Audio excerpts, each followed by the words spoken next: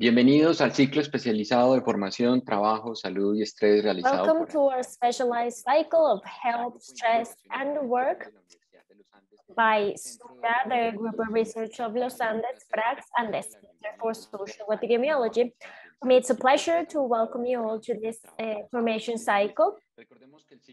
Please remember that the cycle has 4 thematic axes, 10 conferences from 4 countries and 9 experts, and has 15 hours of training for you. We have the pleasure of having over 1,500 participants from over 700 companies and 114 economical activities, and we hope to positively impact the conditions, the working conditions of over 600,000 workers that are part of those 747 companies that are participating in this cycle. Remember, if you want to hear the conference, the talk in a language different than the original language, this talk is going to be in Spanish. So I don't think you're going to have any trouble. You don't need to activate translation. But if you want to listen to it in English, we're going to have an English translation. So you could activate that option by selecting English. If you have any comments or ideas that you want to share with the participants or with the group of panelists, just remember you can do that through the chat. We thank you.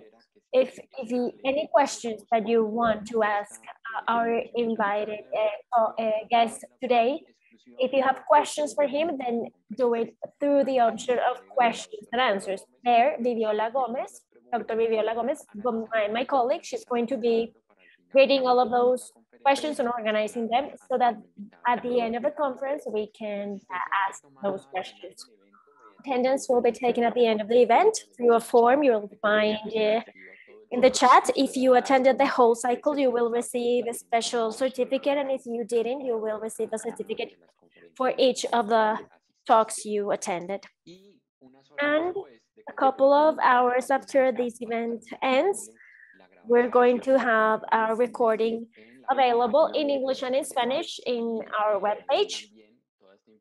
And all of this information is also going to be available through YouTube, Praxis YouTube challenge. And next week, you'll receive an email where you will be able to see all the talks in English and all the talks in Spanish. Now, I hand the floor to Dr. Viviola Gomez. She is the leader of the pedagogical proposal for this formation cycle, and she's going to present our guest today. So Viviola, welcome.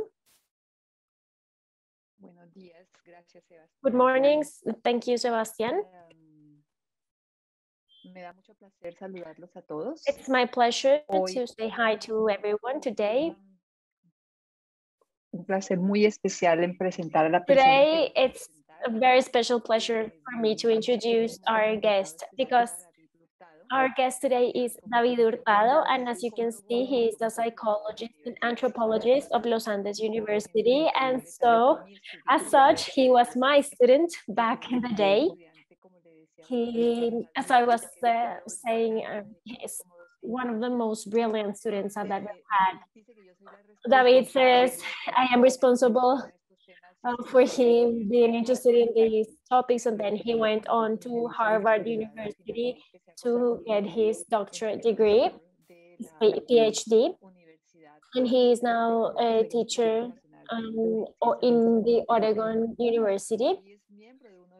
Today, he is a member of one of these special centers financed by NIOSH that I was mentioning in another talk, because Laura Punet also has one of the centers. So I don't want to take up too much time. I'm just going to hand the floor to him. He's going to have a chance to share his experience. David, it's our pleasure to have you here. Thank you for accepting our invitation. Good morning, everyone. Thank you for the presentation. And I didn't say you were responsible, but you were to blame for my career. So that's even worse. But thank you so much, because my academic life went on to studying all of these topics thanks to you. And I think that the commitment I have as a professional and as a person to improving the conditions, working conditions and health conditions for everyone is very meaningful. So please confirm if you see my presentation. Not yet. Okay, while I share my screen. Do I have to do something or? You should be able to just share your screen.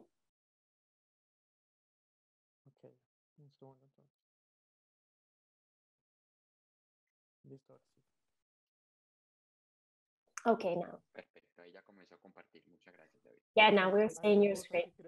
Okay, there's something that I think I need to correct in the presentation, which is that next to my picture, there's an American flag, but it should be the Colombian flag. I understand why we have this flag of the United States because my academic life has developed in the United States. But I am Colombian. Of course, I'm speaking Spanish. But even though I don't research topics that are very Colombian, I do want to start by saying that I celebrate the fact that this cycle is happening because when I was a student, a Viviola's student 15 years ago, I think, we never had the chance of being surrounded in Colombia by so many professors and teachers that are so important in this area. So it's a privilege for me to be closing this cycle that has been presented by the most important people in the world. So it's a pride for me, really, to have this opportunity and to be here with the Colombian audience. That really indicates that we are gaining, we're making gains, and there has been a generational change since I was studying with Viviola. So congratulations, Viviola and Sebastian, and everyone who's here for being here. So this is going to be the content of my presentation is in English, but I'm going to be speaking in Spanish. So I apologize if I have to read and translate. Of course, we have a professional translator who's doing a back translation simultaneously. But if you have a question in English, I'm also available to answer it in English. Okay, so the topic, I'm going to start. The topic of my presentation is organizational interventions with a focus on supervisors to try to improve the health of workers or the integration of work and personal life. Here, Viviola already mentioned a little bit about my background, but I want to mention that currently I am an assistant professor of the Oregon Institute of Occupational Health and Sciences, and it is located in Oregon, and there I am a teacher of the Occupational Health Sciences and of the School of Public Health. I am an anthropologist and a psychologist of Los Andes University. I finished my master's degree and my PhD in Harvard University. And from there, I have been researching in organizational interventions to try to improve the health of workers.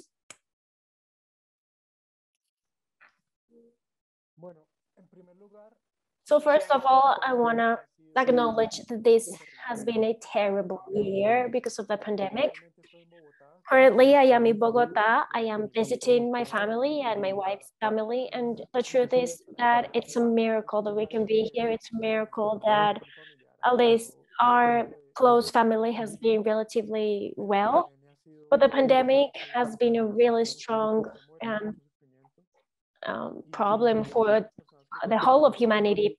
There has been suffering and struggling, and the people I know here in Colombia have been affected closely by the pandemic. So I want to take a moment to acknowledge how traumatic these past 15 months have been.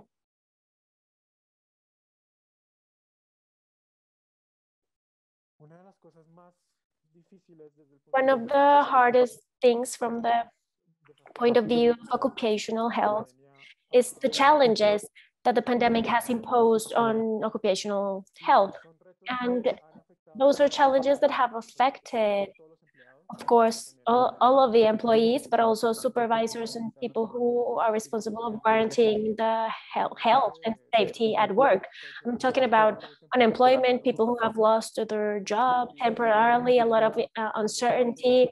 It's a pandemic that every month or every 3 months changes completely. The situation is a new situation. So some things that we need to take into account now that we supposedly are getting back to normal, quote unquote, is that the pandemic has erased previous barriers that we had regarding space and time. A lot of us are working from home, and that has meant that workers, especially those who have a care responsibility for kids or for the elder, that has really impacted their lives. And additionally, we are now sharing more information about health than what we did before the pandemic.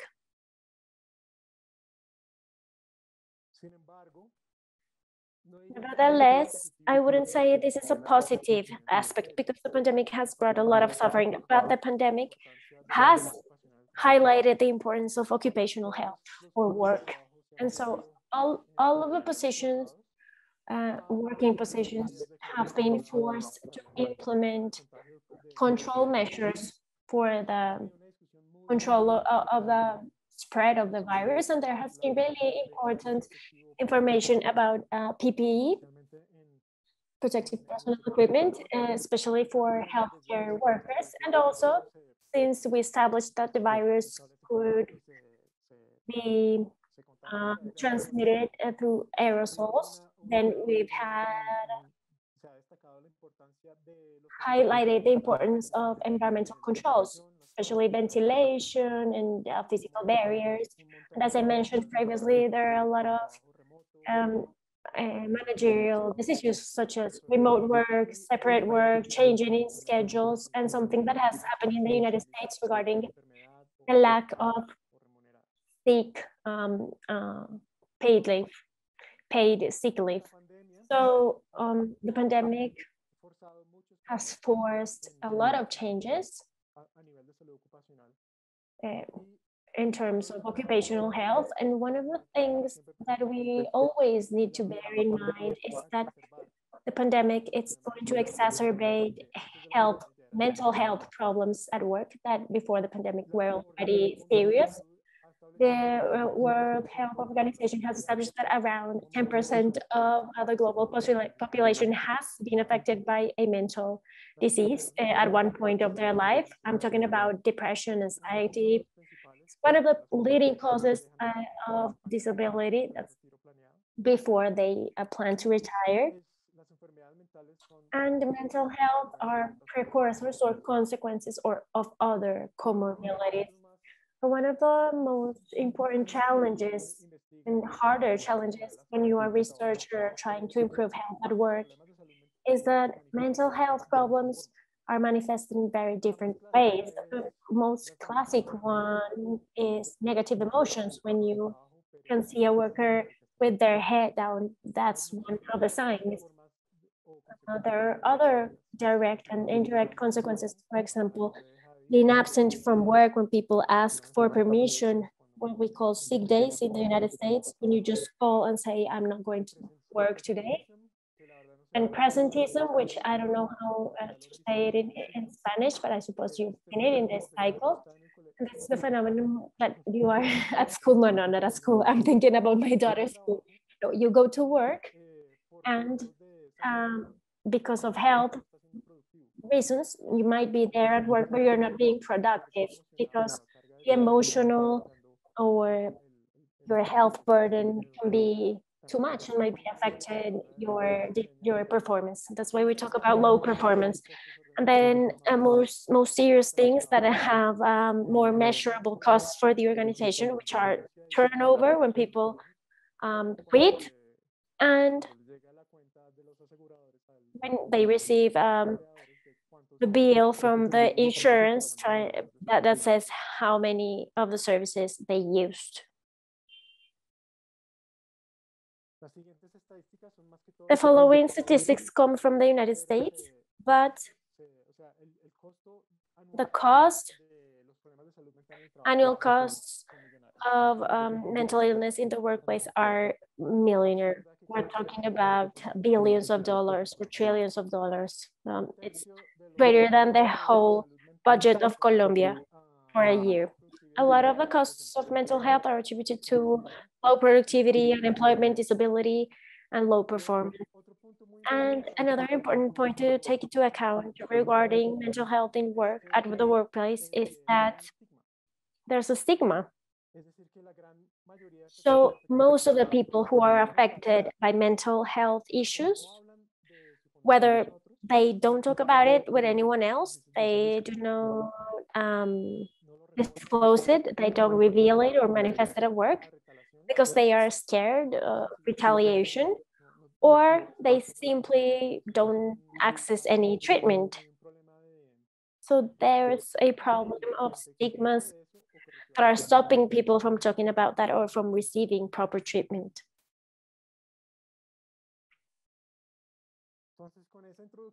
So with that introduction, the contents of my presentation today are going to be based in 3 tactics based on evidence about how supervisors can improve mental health of workers. I'm going to talk about 3 strategies that may be taken as independent strategies or complementary strategies, and each and every one of them, I'm going to present them at incremental levels of complexity.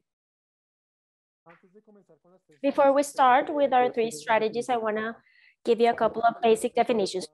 When I talk about supervisors, I'm going to use the term supervisor or manager interchangeably as synonyms, and I'm going to talk about supervisors, direct supervisors especially. We're going to talk about studies that are regarding people who have a supervisor title, so they have formal authority, and because of that, they have a difference in powers. There's a difference of power between the supervisor and employees, and that means that person can hire and fire, and that person can determine the tasks and has a direct influence on people's stress. But that power also includes responsibilities and accountability, especially regarding safety. A good supervisor is responsible for guaranteeing that the work is going to be safe. Nevertheless, I'm going to mention on the side or briefly situations or studies where the intervention is carried out mainly in the leadership of a team, which is important, but they don't have that formal authority that supervisors do have. I'm not going to mention studies, even though much of my own researches are based in informal leaders. So these workers whose reputation have an impact on health and safety of other workers. And I'm also not going to mention studies that have based on committee representatives, for example, the Occupational Health Committee. But I am going to make a couple of comments about this that I'm not going to mention directly.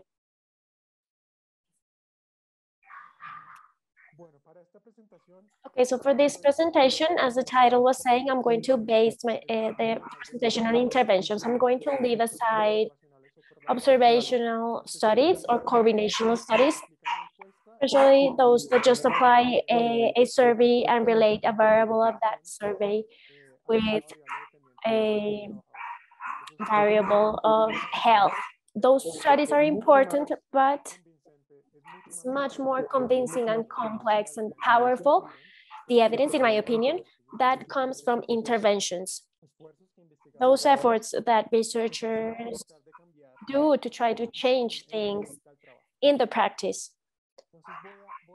So I'm going to talk about interventions that are developed within organizations where the focus is our supervisors. Something happens to trying to change the behavior of a supervisor, and then as a consequence, the health or any other variable for workers. I'm not going to be talking about individual approaches to reduce stress. I'm not going to talk about studies that are based on relaxation techniques, mindfulness techniques. How do you say mindfulness in Spanish? Well, when I think you use mindfulness, yeah, there's no translation, David. Okay, from self-care and other breathing techniques and those sorts of things. I'm not going to talk about either about clinical studies where workers have been a part of a clinical trial. And the studies I am going to mention are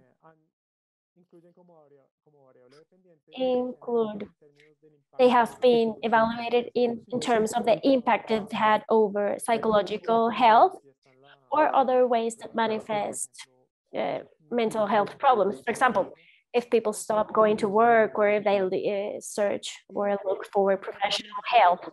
A big part of my research is based on the healthcare industry. That's the literature I know best, so that's why I'm going to be talking about that a little bit more. So that is a bias I have to recognize.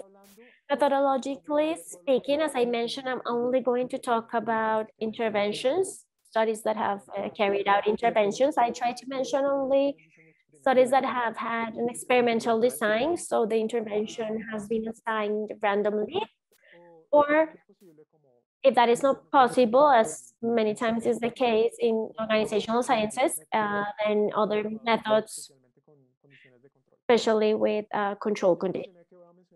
And I mentioned that I'm going to talk about studies that intervene at a supervisory level, but the impact of the intervention is established or measured at the workers level. So it's a multi-level design. Okay, so as I was saying, I'm not going to talk about individual approaches, but I do want to make a caveat here. If every individual decides on their own to meditate and implement these relaxation techniques and other mindfulness techniques, and that is something that is going to be really positive. Nevertheless, what's not effective is when organizations respond to work stress with exclusively this sort of approaches. This is a systemic review of a lot of interventions, individual interventions in the work context that showed that really the effect is on the long term almost zero. So I want to mention this. If I do this personally, if I as a person decide to meditate or count to 10 before I speak, that is going to be really, really good. And I recommend it for anyone. But I don't recommend because it's not effective, because the evidence shows is that if my employer decides the response for my stress at work is for me to count to 10, then that's not going to be effective. Okay, so the first tactic is educating or training supervisors on the importance of mental health in the workplace.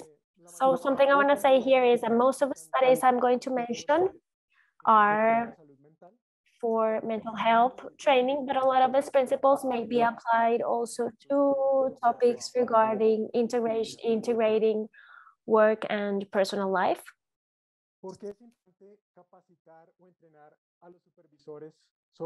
So why is it important to train supervisors on the importance of mental health? For a lot of reasons. Firstly, supervisors play a very important role in shaping the social norms and the practices in the workplace. If you have a supervisor that is compassionate, that understands the personal situation of each worker, then that is going to be a very different workplace from a supervisor that has a more authoritarian style.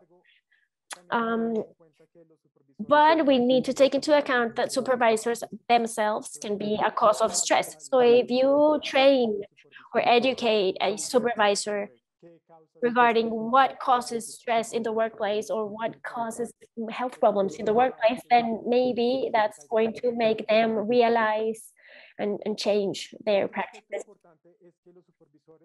Another important thing is that supervisors are the ones that facilitate or make it impossible for people to access resources or seek help. And supervisors need to authorize permissions, for example, to go to the doctors. So that's why supervisors need to understand the importance of mental health in the workplace. Now I'm going to show you a series of interventions, international interventions that have applied these principles to evaluate the mental health of workers. This is a study that was carried out in Australia within first line personnel, fire and rescue service. It evaluated the impact of a program that was called RESPECT. This is the acronym for RESPECT. I wrote it down here. And I wrote it down here. So it means regular contact, early communication, supporting an empathetic communication, practical help, where the supervisor is not trying to be a psychoanalyst for the employee, but it encourages professional help-seeking behaviors, consider options and any measure or accommodation that needs to be done when a person needs to be absent to seek for professional help, or when they return to work after treatment, and telling them the door is always open. So this is a study that had an experimental design with 128 managers from 128 stations where randomly assigned and allocated, and this study was made face-to-face with small groups. One of the things that I like about this study is that it evaluated the impact on the lost hours of work. So the hours that were lost because of sick time. So when a fireman calls or asks for a sick day or a day off because they are too stressed, then that is a problem, of course, for the person that's stressed, but also for the team. Because as you know, firemen don't work standard hours. They work sometimes 24 or 48 hours in a row. So if someone calls and says, I'm not going to work today because I'm sick, that is going to affect the safety and integrity of the whole team. So trying to reduce lost hours is very, very important. And what was shown was that in 6 months, based on these interventions, it reduced in almost 6 hours the sick time, while in the control group, it even increased in that same period. So this is a very good example of how training supervisors can reduce one of the ways in which health and stress in the workplace are manifested. This other study is carried out by one of my colleagues. Right now, Jennifer Dimov was in her university carrying out her doctorate, but she was my colleague in Portland. She specializes in developing trainings for supervisors regarding mental health. But the focus of her work, of Dr. Dimov's work, is trying to get supervisors to identify which are the resources of the services or the services that exist in their organization so that employers can access them and try to improve their mental health. Her training also is based on how to show a more compassionate supervision that's more friendly, but within professional parameters, because this is one of the consequences or problems, undesirable consequences of this, because you don't want the supervisor to get too involved in the personal life of people, right? But the training is oriented to getting the supervisor to be more receptive if someone decides to talk about these mental health problems, personal mental health problems. So the research of Dr. Dimov was carried out with office workers, white-collar workers in Canada and 4 organizations. This is another experimental study, and the intervention itself was based on trainings, sessions or seminars, lectures that regarding the importance of mental health and how mental health is manifested. What are the signs of stress, anxiety, burnout, depression, and substance abuse? And the truth is that this intervention had mixed effects because, as you can see in the graphs, most of the variables didn't change or didn't improve regarding the control group. But the only effect that we found for the information was precisely in one of the most important things of this intervention, which was that the supervisor is to facilitate that any employee can access help, professional mental health, to try to improve their mental health. And the last study I'm going to mention was carried out in Japan. It also had a training for supervisors. The format, and this is different from the 2 previous I mentioned because the other 2 were done face-to-face, but this one was carried out digitally through computers. This was general training about mental health, and also started to approach what is the role of the supervisor in the causes of stress in the workplace. So in this chart, you can see that really the intervention was not effective. The only thing that changed was that employees perceive that their supervisors were more receptive and open to talking about health issues. So we didn't see any effects on the health of workers, but we could at least improve these precursor variables. So as a summary, these trainings for supervisors are trying to train supervisors so that they know more about consequences of treatments of mental health and how to treat mental health of workers are effective because they increase or improve knowledge and attitudes, so the stigma is reduced, and they also facilitate the access to services or resources that can improve mental health of workers.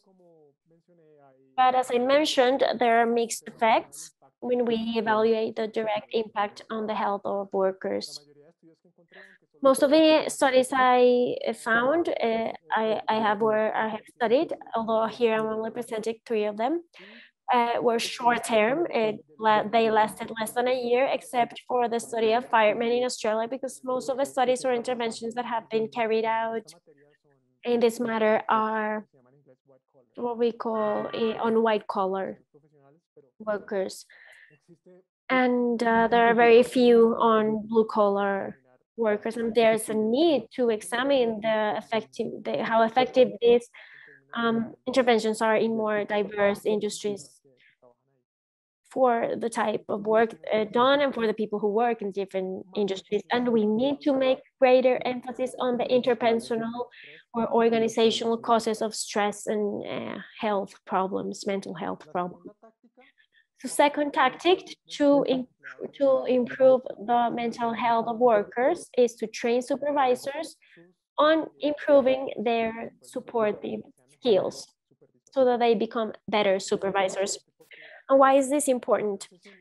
I don't know if here in Colombia you have this much, but what we say in the States that people do not quit their job, they quit their supervisor or their boss. And I was saying people don't get bored about their work, but just get bored or tired of their boss. And something that surprises me working in hospitals and in the work health sector is that people who reach the level of supervisors have never received formal training on how to be a good supervisor. They are just promoted because they have done the job for a long time. They have done it well, but being the leader of a team requires interpersonal skills that people who have this position because of their personality could benefit from this. But of course, there's a lack of formal training on how to be a good supervisor. And those trainings generally emphasize interpersonal skills and communication skills of leaders. Regarding this topic, there is a lot of theory on how to be a good supervisor. I'm just here mentioning 3 theoretical frameworks so that you can find evidence about them in terms of intervention that have examined the impact of these sorts of approaches for leadership and supervisors. This is why I'm talking about this, because there are a lot of theories of being authoritative or the laissez-faire, but I think that these 3 are the only ones, at least that I think, have a direct impact on workers' health. The first one is transformational leadership. It's one of the most studied theories in organizational sciences and occupational sciences. And transformational leadership is defined generally or is contrasted with transactional leadership. Transactional leadership is a quid pro quo. It's this sort of leadership where the supervisor treats their subordinate. If I do this, you do that. And that as such is not bad, because on the one hand it's reciprocity,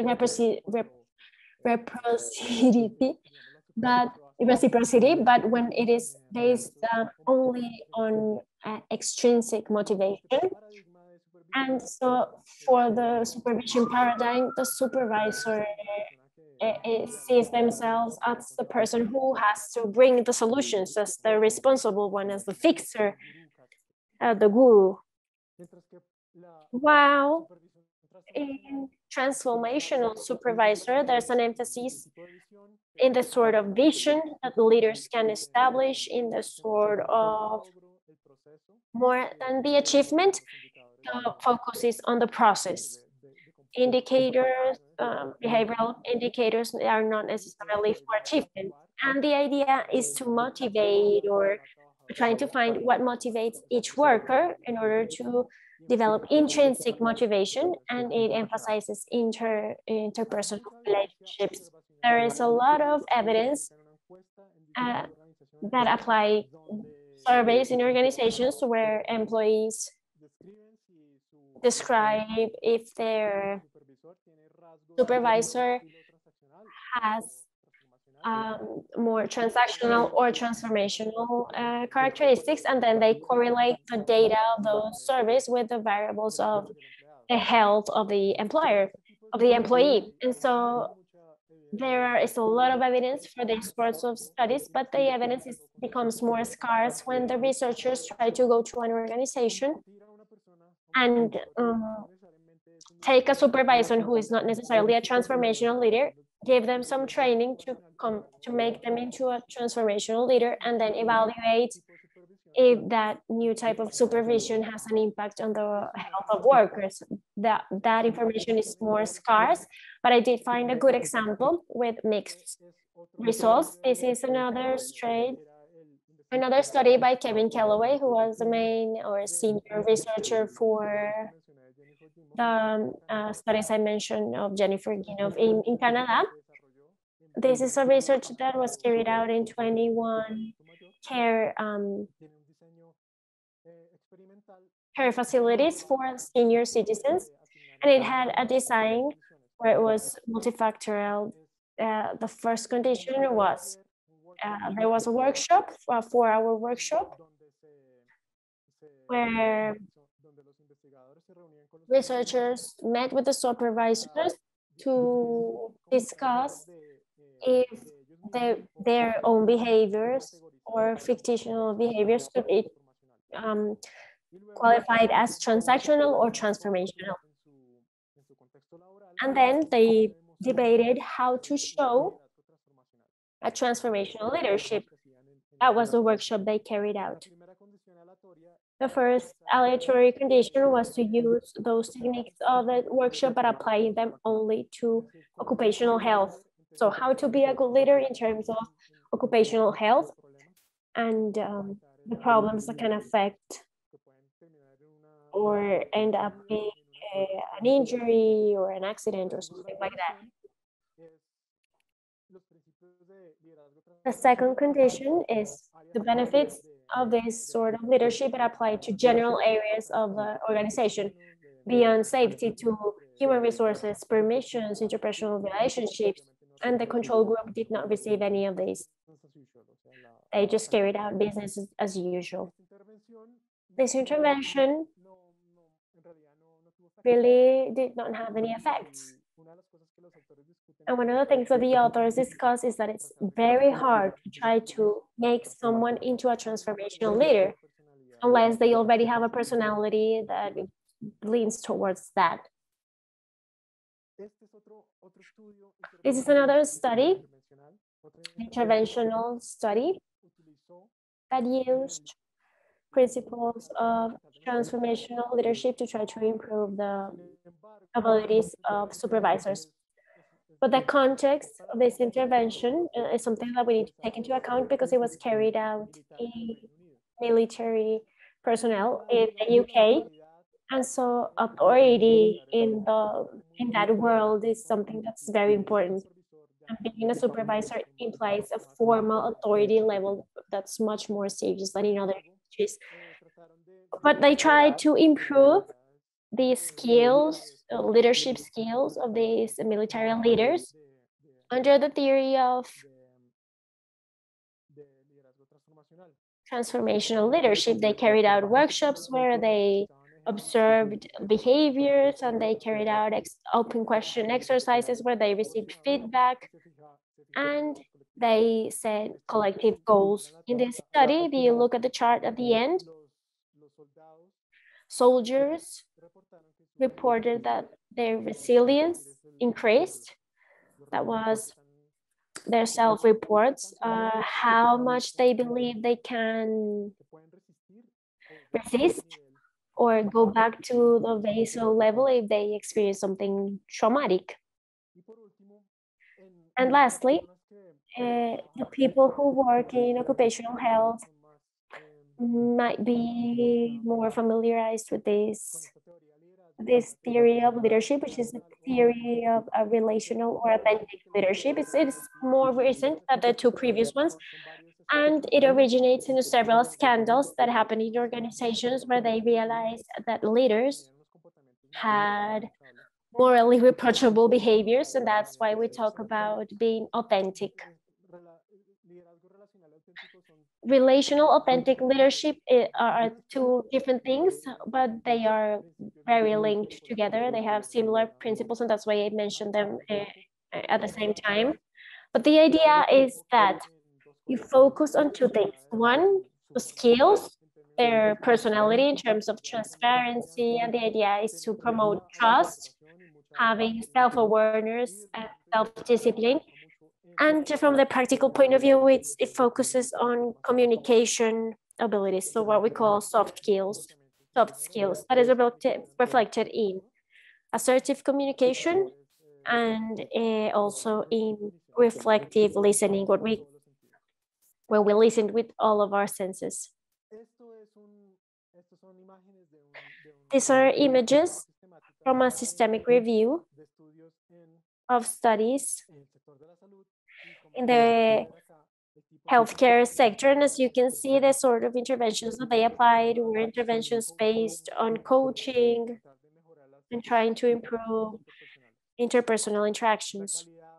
The quality, methodological quality was mixed, was acceptable, but not a lot of good studies. But these authors concluded that these sort of approaches show that you can improve the mental health of workers if you improve interpersonal skills of their supervisors.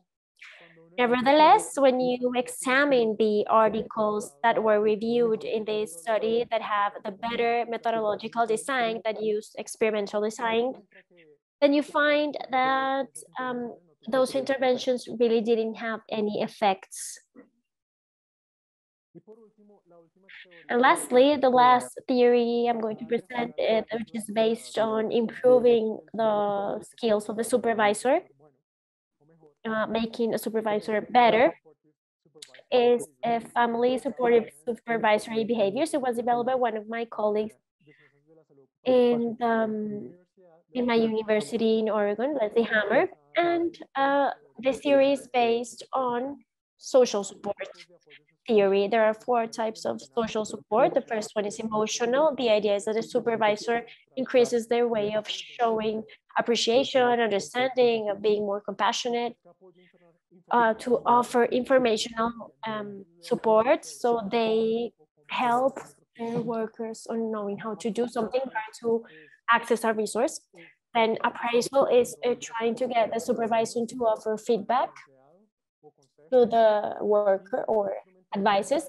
And instrumental help or support is when they offer something tangible, for example, more personnel, more people working in the same team, more time, more tools, etc. Something that is tangible. In this theory of FSSB, they also emphasize the fact that the supervisor needs to model and show by role modeling the proper way of working, and they need to take the collaboration of their employees in order to solve problems collectively. These principles are not only specific for work, family work, for work and family balance, but they can be adapted to other type of interventions. And I selected this study of Dr. Hammer, where this is very interesting because the employees are special because they are veterans that are returning to civil life. They work as civilians, and in the United States, veterans have a lot of problems to be reintegrated to civil life. And so in this intervention, what they did was training a certain group of supervisors to be more supportive or support these veterans in a better way. So here you can see the topics of the workshops. The intervention was based on a training by computer, a computer training with these topics. And additionally, the supervisors were asked to keep a journal to see how they were providing support to the veterans. And the fact is that this intervention, after 9 months, found that veterans that worked in places where before the intervention, a supervisor was more supportive, the intervention improved the situation in those cases. But if it was in an organization where the supervisor in the baseline did not show any support, then the intervention didn't have a lot of effects. And so this brings us to our summary of this technique. As I mentioned, one thing is what correlational studies show, and another thing is what we see with the interventional studies. So carrying out an intervention is a lot more complex than doing a survey. And really, the evidence is mixed. Training supervisors on how to be better supervisors is something that can improve themselves, the supervisors themselves, but the effect on workers is not conclusive. And this brings us to a selection bias, because people who are already good supervisors are going to become better, but it's a lot harder to turn a bad supervisor into a good supervisor.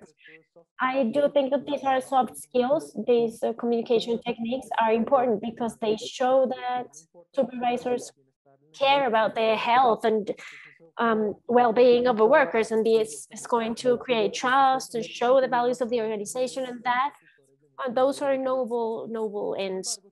But however, this all needs to be translated in concrete changes, in changes that are going to reduce stress causes. And as I mentioned, there's still the need of evidence in industries that are non-white collar.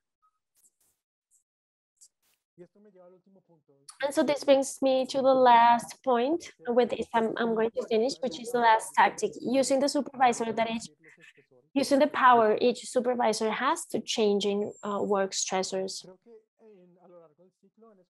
Throughout the cycle, you have listened to a lot of talks regarding which are the main causes of stress in the workplace. They include excessive job demands, low control, safety hazards, relational problems, conflict between work and life, and job insecurity. And this is what the epidemiological evidence says is what causes stress, and as a consequence in the long-term health problems in workers. If these are the true causes of stress, then the solutions should try to improve them, right? And these are precisely the starting point of the integrated approaches. This is the paradigm of Anthony Lamontagne, which is one of the international experts in work health in the workplace. And what's important here is that, as you can see, the other two strategies were based on the person of the supervisor, whether it was on what they knew about mental health or their interpersonal relationships. Here, we conceive the supervisor within a system. And the supervisor is the intermediary between the upper management, people who truly have power on the organization, people who make decisions on how to allocate resources and where the organization is going, and people who work for that organization. So the supervisor is a bridge between those two levels of power.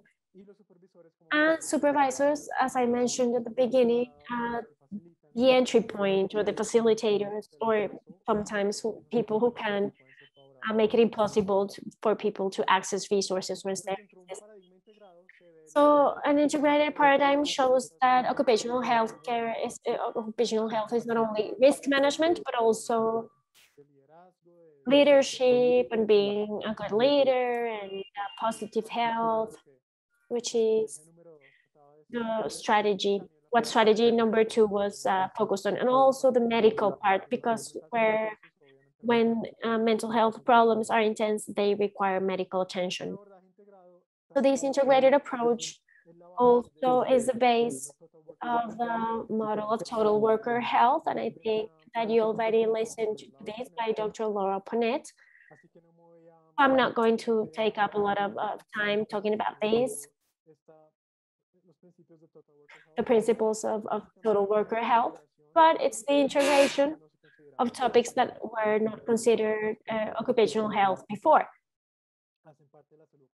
with things that have traditionally been part of occupational health. But as I mentioned at the beginning, the pandemic has shown us that there is nothing old-fashioned for occupational health. It is more present than ever right now. NIOSH, with their model, has tried that any occupational health problem is a classic exposition to occupational hazards are approached from this hierarchy that you learned about from Laura Panet. So to finish, these are the conclusions of a systemic review of several interventions, organizational interventions that were carried out in the healthcare sector based on supervisors. And for you to have an idea regarding the type of interventions that were focused on supervisors, they include improving interpersonal skills, what I mentioned before, but it also includes this time techniques to managing work burden and time. A more concrete event is example is this Work, Family, and Health Network. It was an intervention that was carried out in the United States, an intervention that was developed in the technology sector. And it was an intervention where they met with supervisors, they imparted some education, but they also carried out some workshops to reduce two things or to change two things, so that each supervisor could establish how to improve or increment control over the hours each worker worked. This was before the pandemic, where the idea of working from outside of your schedule or working from home was more controversial. So I'd like to have that control on the schedule. And the second one is to have control on low value work, which are things that take a lot of time, like meetings and stuff, but that they don't actually add value to they don't advance the mission of the organization, and they don't create skills for people. So after a year, the intervention had different results depending on the genders. So for women, they were benefited by this sort of interventions on their supervisors, especially women who were responsible of care of small children in their houses. In other words, supervisors who were more receptive to improving the control of schedules and reducing things that were not actually important or bring any value, that strategy improved mental health of women who were responsible of taking care of kids in their household. And now to finish, this is what I'd like to be what I bring to the table in a couple of years. So this is a study we're going to carry out in the following 5 years, financed by NIOSH, and we're going to intervene supervisors of hospitals, primary health hospitals, with the aim of reducing burnout in their workers of these hospitals, not only clinical workers, but also nurses and doctors and all of the staff, people who make appointments, all of the office staff as well. And what we're going to carry out is this is based on a pilot study where we recognize the context, the general context of the healthcare industry that has a lot of structural pressures that end up generating burnout, but we intervene on the supervisor for two reasons.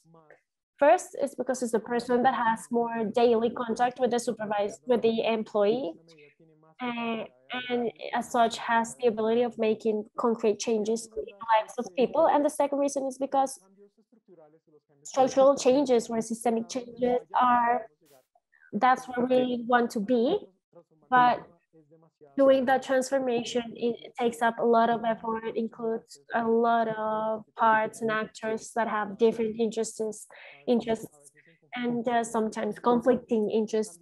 So a systemic change is necessary, but it is really, really hard to achieve, while the daily reality of employees is something that we feel is easier to manipulate in the good sense of the word. So what we've discovered is that in clinics or hospitals where supervisors meet regularly with their employees, one-to-one, face-to-face, to hear what they like from the work, what they stresses them, what's keeping them there, in those hospitals, burnout is a lot lower.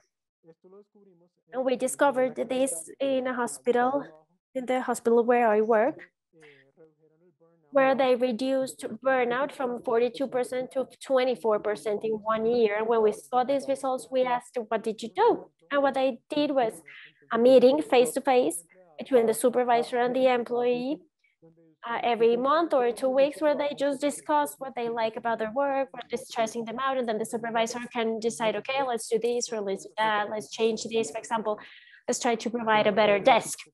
Let's try to make you work from home. Let's try to solve an interpersonal conflict you're having with this person. Let's try to change your schedule. And things that cannot be changed, well, at least are documented and acknowledge that that's something that's causing stress to the employee. So what we want to do is using this practice so that little by little the supervisor can start to generate systemic transformations, and it's not just an individual approach. In summary, and we are over time, I'm sorry, organization interventions that are organizational are a lot more likely to improve the mental health of workers. And as I mentioned before, systemic transformations are necessary, but may take up a lot of time, while if we directly approach a supervisor, we can have a more immediate impact. However, supervisors alone cannot fix organizational causes. They need the help of other committees, of other, for example, upper management or people who have more power, and especially they need to act based on what they listen to, what they hear from their workers.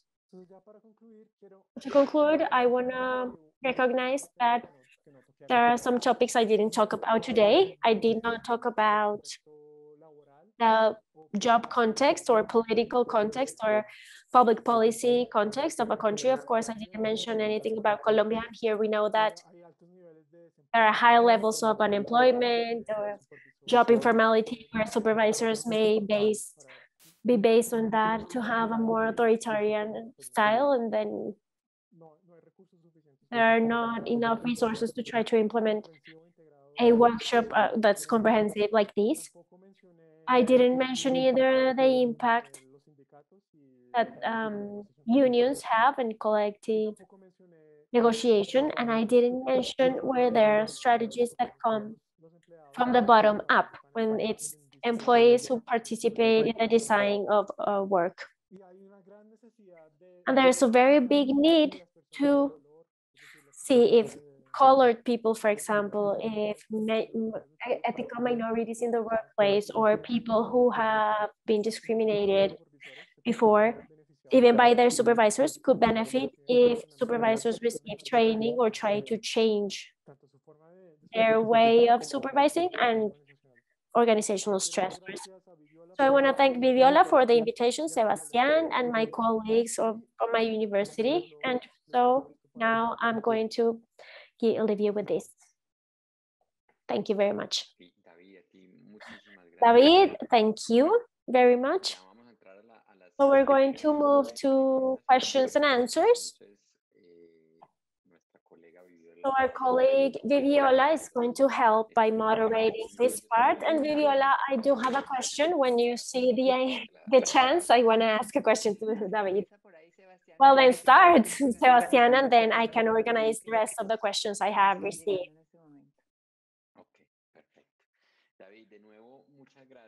David, again, thank you very much. My experience and my work regarding this topic has been associated with evaluation and diagnosis, and I have read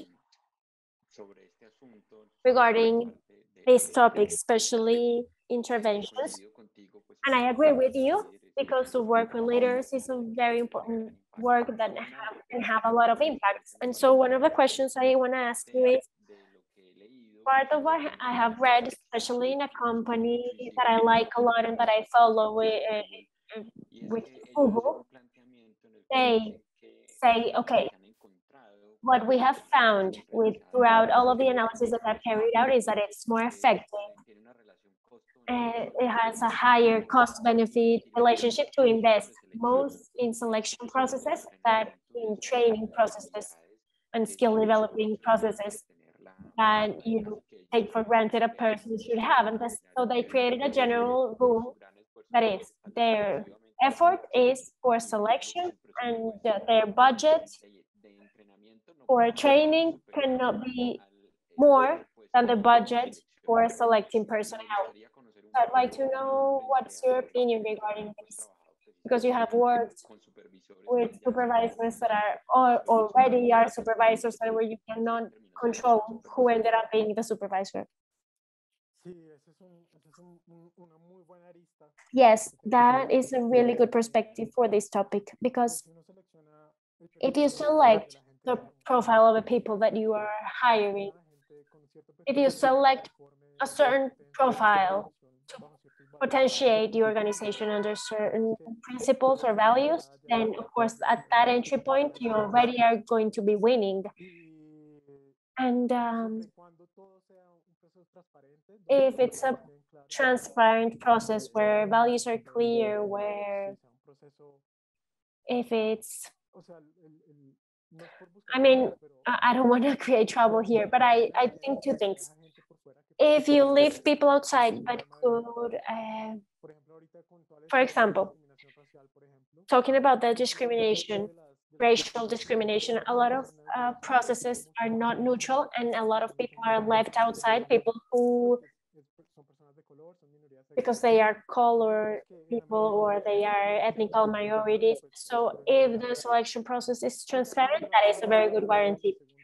And secondly, I think that even though you select the best profile, you have a good match, that doesn't mean that throughout the way there are not going to be any troubles. Yeah, the probability is going to be reduced, but in such a competitive environment, so much pressures, the probability of mental health problems and stress are there. So that does not excuse people from being vulnerable. And so there's where, in any case, you need to provide help. Thank you, David. Okay. Bueno, David, aquí hay algunas preguntas. Okay, David, here we have a couple of questions and other comments.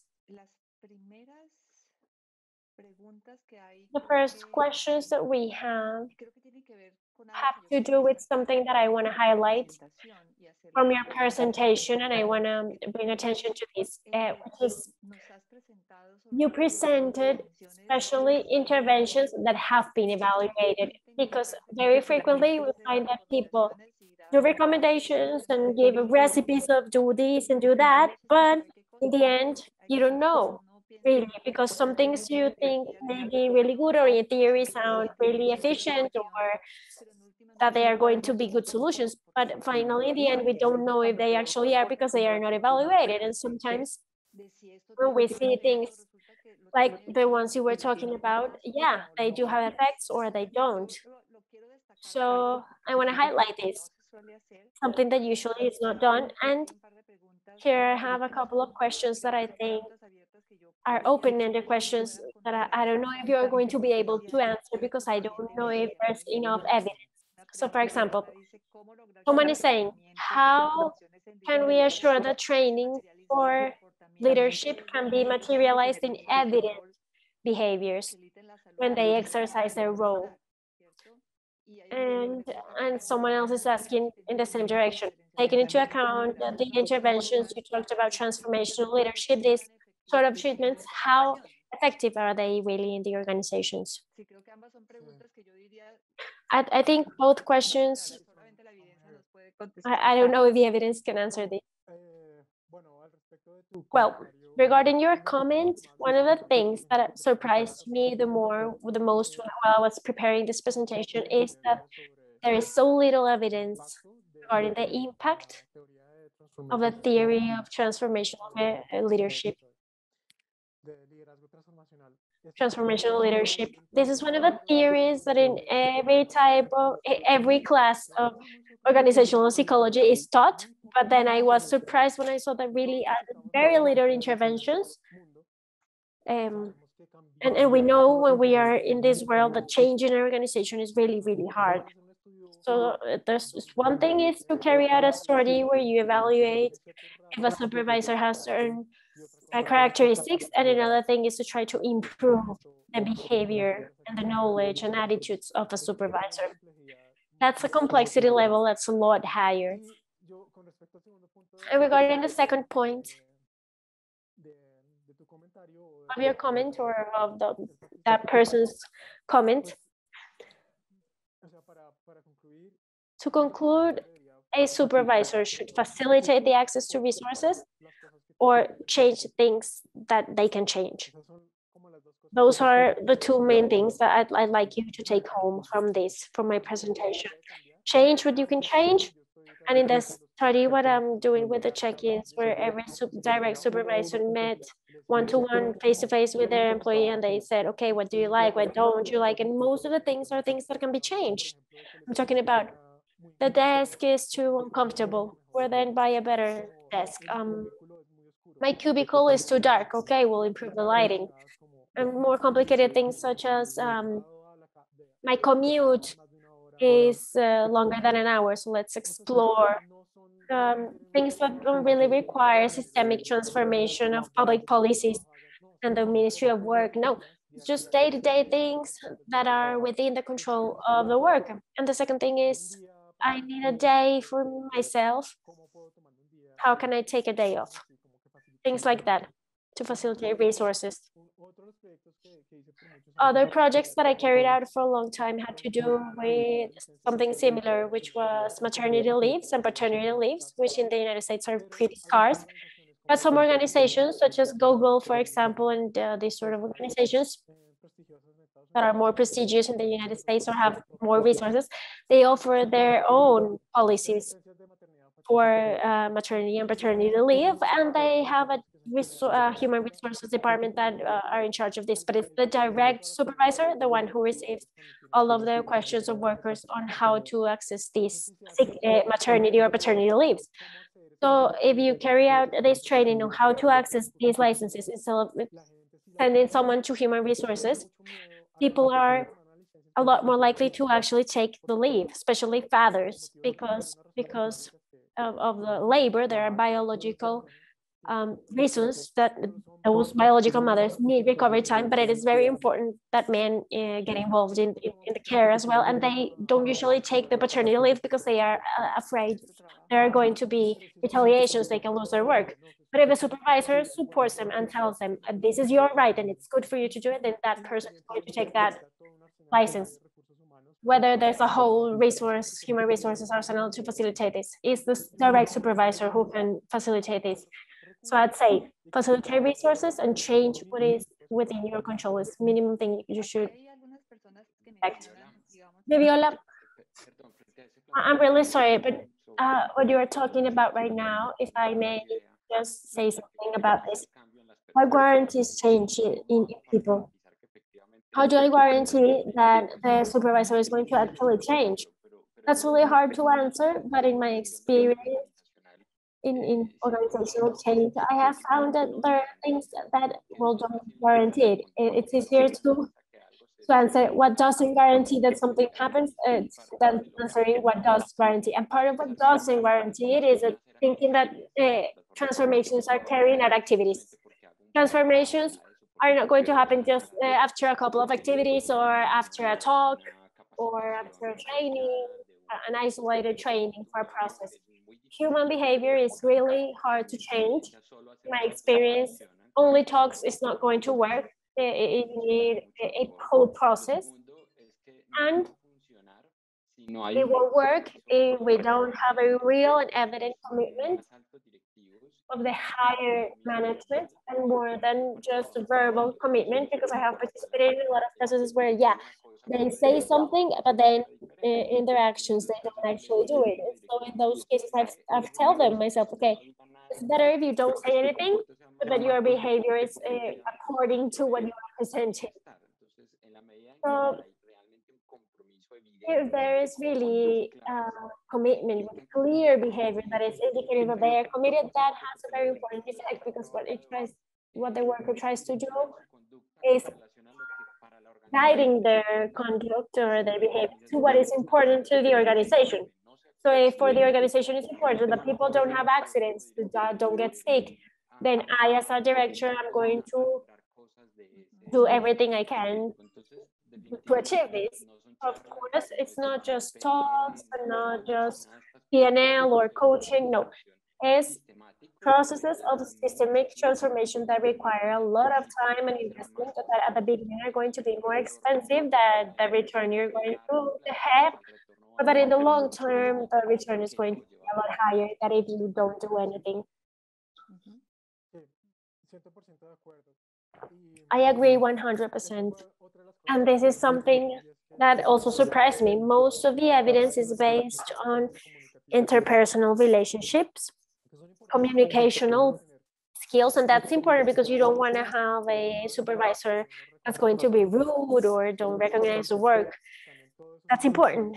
But all of this needs to be translated in concrete changes. Something else that surprised me is that a lot of supervisors don't have a baggage of carrying out, for example, field work. And I work talking about the healthcare sector, maybe in other industries that are more, well, maybe not, but supervisors in the hospital, for example.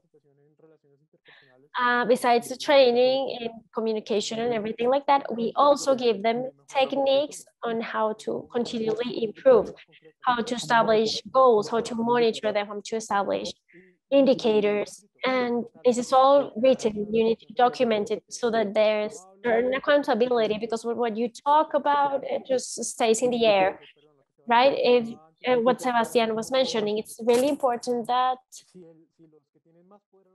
if people who have the most power in the organization are not in the same page, then all of the effort is going to be in vain. Yeah, and this has to do with a couple of inconveniences that a lot of people are mentioning here regarding some supervisors. They say, on the one hand, they think that it is very interesting having time to talk with collaborators and doing some of the things that you are talking about in your proposal. But here, someone is saying, we have less and less time for this. We don't have time. So yeah, talk to your workers, but how, when? They don't give us the time to do that. And there are other talking about people who don't recognize that they need the training, they don't acknowledge that they need to learn. So what do you do with a person that doesn't do things right, but is not willing either to learn or improve? Or to recognize the problem. And I think one of the things is, of course, if there is not support from the top management, it's going to be harder. If the top management is committed, there are ways of doing it, right? Oh. Sigue, David. Yeah, go on, David.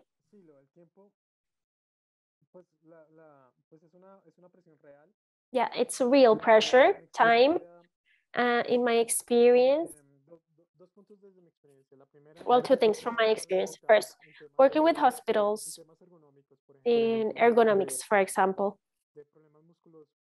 musculoskeletal disorders of nurses that have to lift patients and can get hurt. One of the barriers is that it's a lot quicker if I do it manually than if I go get the lift or use the machine. But when we have observed and measured the time that the procedure actually takes when you do it in a more healthy way, the difference in time is really minimal and consequences are, you can avoid all of the negative consequences. So this is an example. One thing is the perception, and another thing is when you actually measure the time. So when you, and these things really add value. So if you want to make the time, reduce things that are not creating value, such as meetings or things that could have done by email, or, well, there are a lot of things you can, redundant things that you could avoid and make the time for what's important. And the second point is that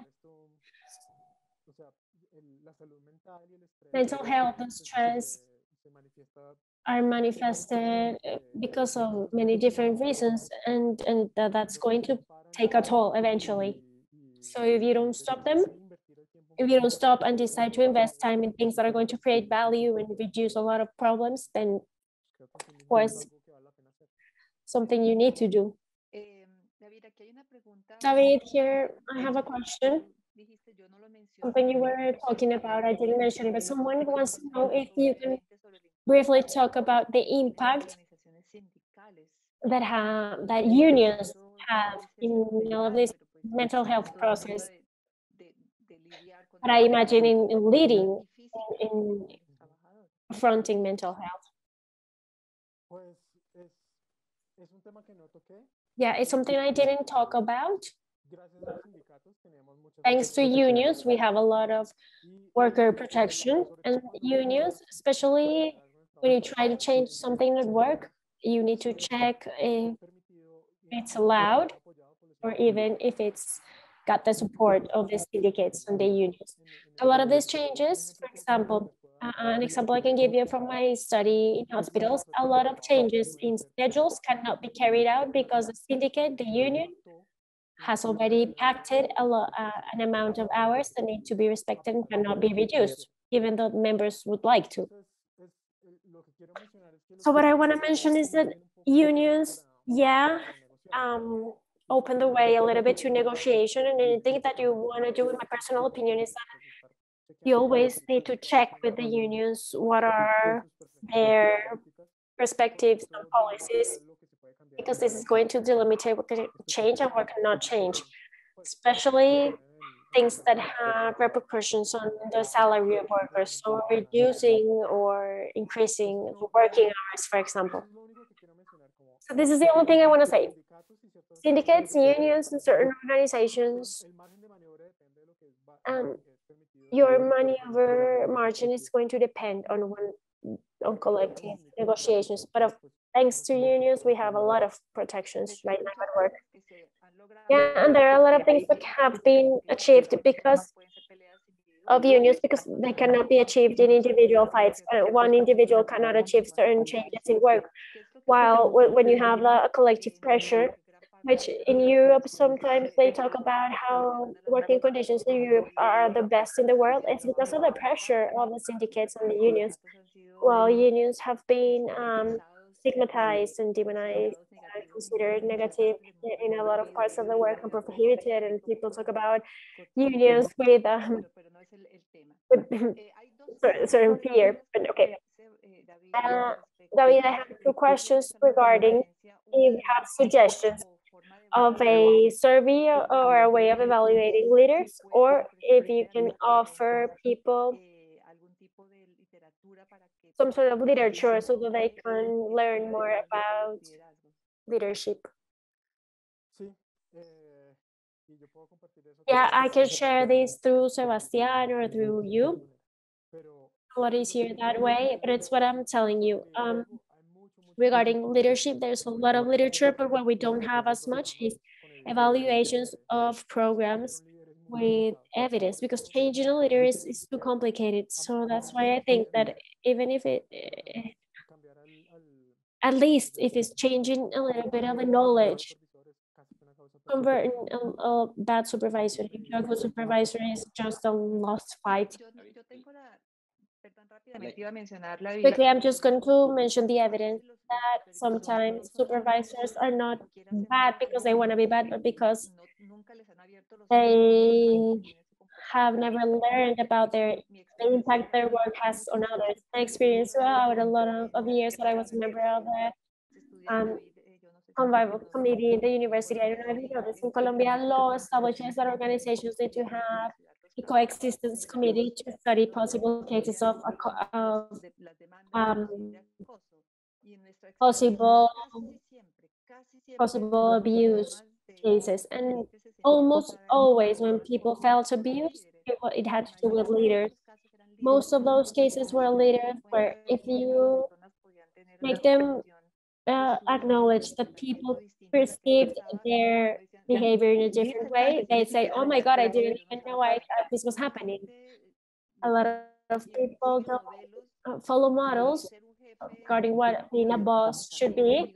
If my bosses were like this, then I should be like this, and they have no idea. And sometimes people are too open and receptive to learn. Of course, there are people who don't give a damn. They just think that being the tough boss is the one that gets the results. That's how you need to do. And just, but my experience in these 8 years that I was a member of that committee was that that was not the majority of cases. So I think that, as you are saying, changing people can have an impact, but it's not the biggest one or not necessarily the more effective, but you can try something. Yeah, I agree with what you're saying, Viviola, and the documentation that David is going to share with us. We'll put it up in a webpage, the bibliography and all of this. And, you'll have it available as soon as David sends it to us. Okay, we have 4 minutes, and I'm going to suspend the questions because most of the things that I have here are more comments of thank you and offering examples, for example, of what we're talking about in the sense that they share a lot of the ideas you have presented. Because today is our last session and we have 3 minutes, I'd like to take the opportunity to carry out a small reflection for our participants. I'd like to highlight 4 things that we wanted to make evident throughout the cycle and that were presented throughout different talks. Really quickly, the first thing was making sure and having the evidence that stress, psychosocial work stress can really generate serious health problems and physical problems. Bosses and organizations remember the law that protects physical health, and people are trained to think about physical health, and there are problems talking about mental health. It's important that we need to think that physical health and mental health can both be affected by these sorts of psychosocial risk factors. Some of these problems do not show up right away. Yes, sometimes they take months or years to show up, but that doesn't mean they don't exist or are not important. They can end the life of someone and they can kill a company as well. That's something that we need to the other thing that we'd like to highlight that preventing stress is not carrying out interventions at a personal level. You need to create working conditions that are not stressful. We have highlighted in every single presentation. Interventions at a personal level or individual level, it's not that they're not useful or cannot be done. It's just that they are not the effective line of actions. They are complementary to interventions that need to be carried out in the organizations who are the main responsibles and the only ones that can change work stress. And to design interventions that are going to be effective, you need to take the time and think among everyone, especially everyone involved, what's happening and how can it be solved. And I'm talking about directives, employees, and someone who is a mediator, someone that knows about it to think and help make a decision. And finally, something that David showed very well today is that to prove that interventions work or not, it's important to measure the results in terms of health, in terms of economic impact is the only way to improve, and having evidence of what actually works and how much it works. I have a lot of evidence of organizations that do a lot of things with their best of intentions, but they don't evaluate them. So in the end, you don't know if they actually worked or not. And this is why the invitation is, if you carry out any type of change, even if it's changes that are not aimed at improving or then you can measure what's happening with the health of people to see what sort of organizational changes are producing what type of effects. We're not used to that, and the invitation is that try to measure what things you're carrying out in organizations and what's the impact they have.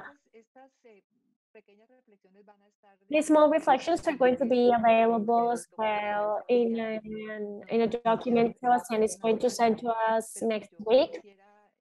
But I'd like to tell you, this is the central message. You have all of these talks available so that you can watch them and rewatch them. I know not everyone have been able to attend all of the conferences, but thank God you have them available online so that you can rewatch them and start your own process of change, because it's going to take time, and surely a lot of you are going to have questions that I hope you're going to start to consolidate in your professional practice. It doesn't have to be tomorrow. Changes, nothing in life happens from today to tomorrow.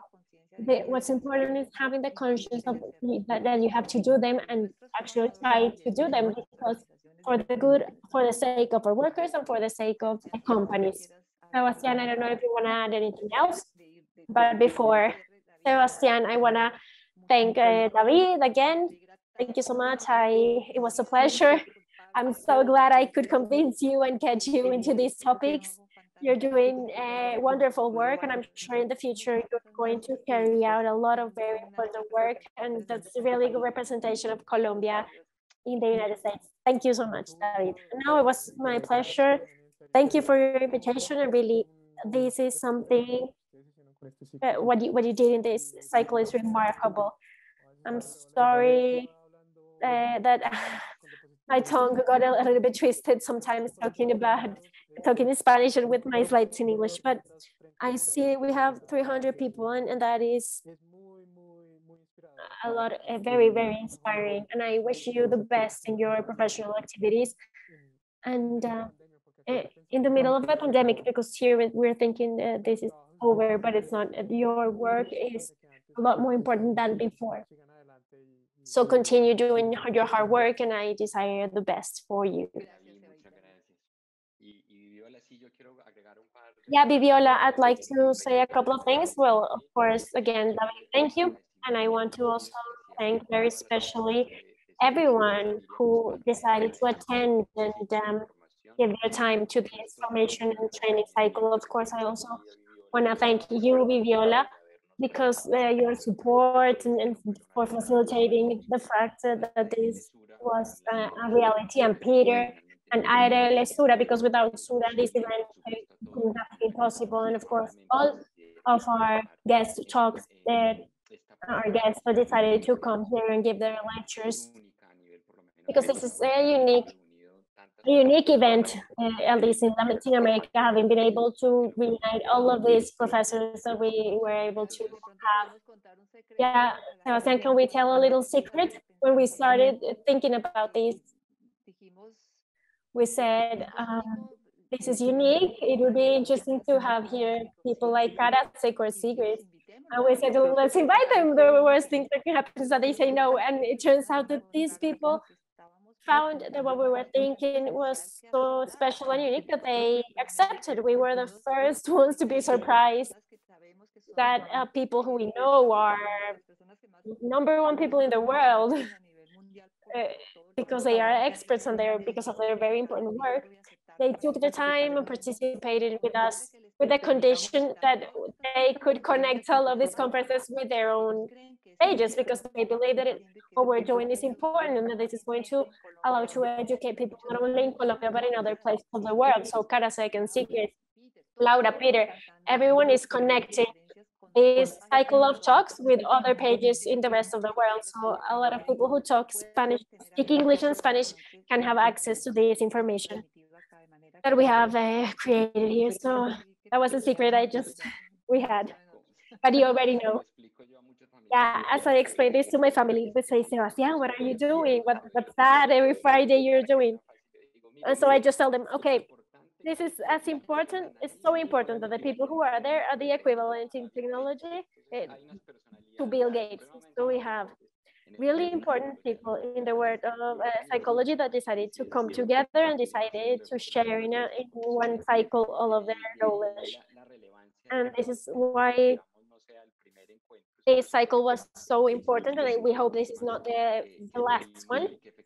And of course, we'd like to have everything recorded and available so that you can rewatch it as many times as you like. And in the name of ARL SURA, I just want to very especially thank all of the companies and our guest speakers. And as I was saying, I hope that this is the first one of a lot more spaces we're going to have in the future. Thank you, everyone, and I'll see you next time. David, hug, bye-bye. Ciao. Bye. Buen trabajo.